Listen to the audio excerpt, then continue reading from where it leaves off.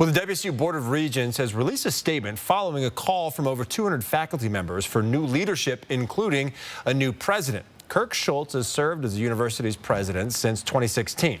The press release from faculty members earlier this week cites a decline in enrollment at the Pullman campus, as well as the collapse of the Pac-12, noting that Schultz was on the Pac-12's board of directors.